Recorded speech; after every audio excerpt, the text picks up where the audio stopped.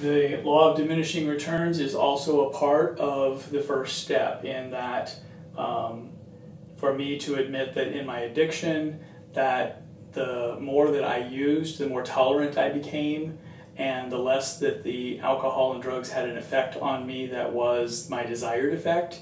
And so I had to use more in order to get the same effect that I did when I started.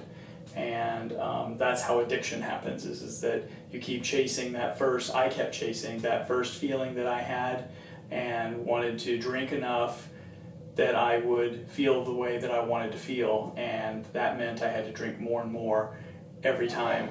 And so law of diminishing returns is any habitual behavior that interferes with your ability to function at your best quality of life while rewards fade and your obsession grows. So it's as if you're on one of the walking sidewalks and you're supposed to enter from this side, but you come in from the other side.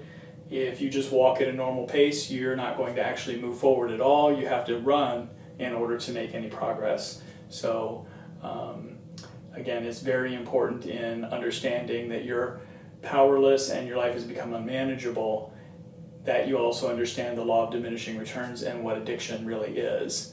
That again, it's that, you know, chasing the feeling that you used to get with, you know, 2 or 3 or 4 drinks that might take you 8 or 10 drinks to get there, you know, somewhere down the road. And that amount of use is also causing you a whole lot of other problems in your life. So